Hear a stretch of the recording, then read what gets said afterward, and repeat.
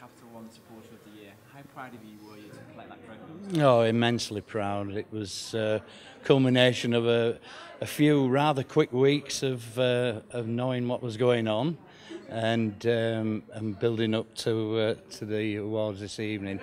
I'm really proud. When did you first find that?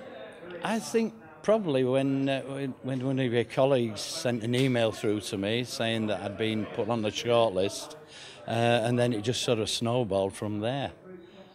So only about 3 or 4 weeks ago at the most. And of course the 2000th consecutive game is coming up soon against Bournemouth. It's coming up a week on Tuesday, yeah. I did my 1998 yesterday at Burnley, so 2 more to go, yeah. Fingers crossed that I don't befall any catastrophes in that time. And how far do you see that run going on? Do you see it going beyond? Oh, who knows? I mean, somebody asked me how long it would take to do 2,500, but I think, well, depending on the division that the club's in, it's going to be another 10 years or so, and I think I'll be slowing down quite a lot by then. But you never know. You never know. And what's the future for Leeds this season? Well, we've sort of lost any chance of playoffs now.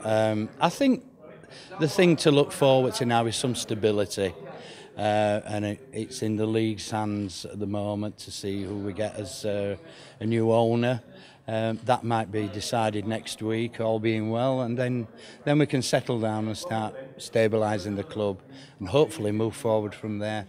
And finally, where does this award rank in your personal achievement? Oh, I've never achieved anything like this before. To be recognised by the league and the sponsors, to which I give my grateful thanks, it's just tremendous. And I'd like to say well done to everybody else who have been nominated as well.